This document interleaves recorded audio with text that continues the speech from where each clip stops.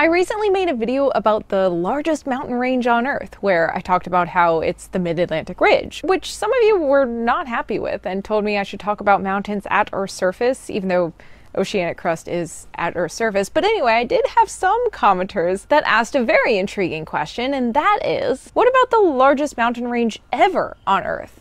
So throughout all of Earth's history. So of course I had to make a follow-up video, and that's what we're doing today. We're going to explore the largest mountain ranges in geologic history, including both those under the sea and those on continents, because I know some of you will be mad at me if I don't talk about the land mountains, so we will do that in this video as well. First though, we will start with the mid-ocean ridges. Today, the global mid-ocean ridge system stretches for over 65,000 kilometers, wrapping all the way around Earth, and the Mid-Atlantic Ridge, which we covered in that previous video, is just one segment of this massive chain. The mid-ocean ridge system has probably technically been the largest continuous mountain range on Earth for nearly 3 billion years, essentially since the beginning of plate tectonics and thus mid-ocean ridges. And when supercontinents like Rodinia around 1 billion years ago or Pangaea around 300 to 250 million years ago began to break up, their splitting spawned even longer, or potentially even longer, ridge systems than today. The combined ridge length back then may have actually exceeded what we see today. But it's hard to get an exact length of what the ridge system was back then, given the multiple possible reconstructions and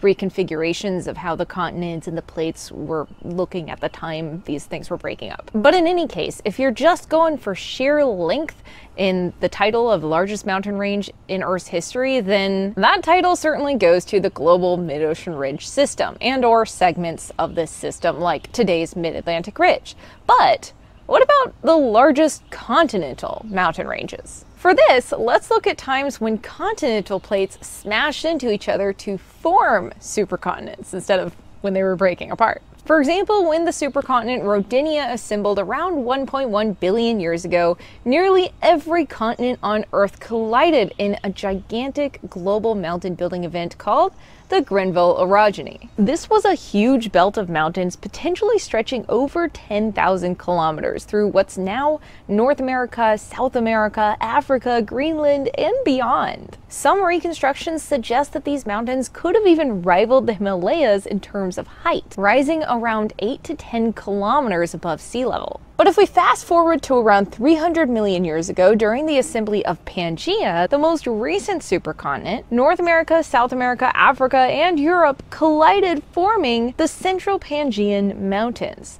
This chain was enormous, stretching from the present-day Appalachians in the US through the Atlas Mountains in Africa, the Scottish Highlands, and even up into Scandinavia and Greenland. Geologists think these mountains may have also been just as high as the Himalayas or even higher. And now they're only much lower in elevation than most other modern mountains due to the millions of years of erosion that they've endured. But the formation of supercontinents like Rodinia and Pangaea aren't the only instances in Earth's history when huge continental mountains have formed. A few honorable mentions include the Trans-Hudson origin, which formed around 1.8 billion years ago, stitching together the Canadian Shield, the Svekavinian and Lapland Kola orogenies, I hope I'm pronouncing that right, in Scandinavia between around 1.8 to 2 billion years ago, and the East African orogeny around 650 million years ago, which helped build the supercontinent Gondwana. These mountain building events are all part of Earth's never-ending cycle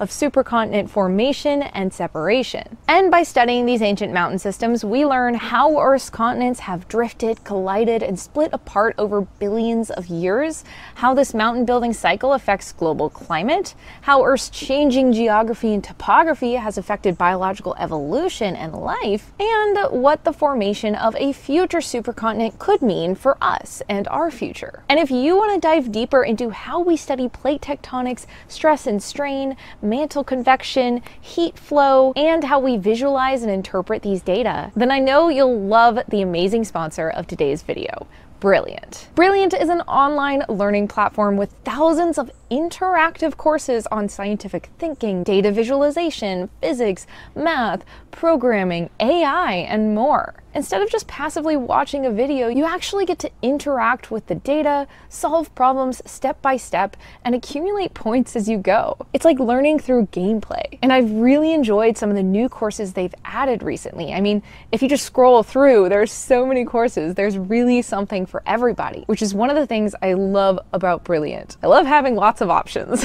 One thing I've been diving into a little deeper lately on their platform has been AI. I don't know much about it, so learning through their interactive courses has been super helpful for me to learn more about it and what it means for the future of my own profession in teaching and how I can utilize it in classrooms and things. So to check it out for yourself, click the link in the description box, scan the QR code on the screen, or go to brilliant.org/geogirl to get started for free and get 20% off the premium annual subscription, which gives you unlimited daily access to everything Brilliant has to offer. So again, that's brilliant.org/geogirl, and once you try it out, let me know in the comments below what your favorite course is. And with that, thank you guys so much for watching, and I'll see you in the next one. Bye.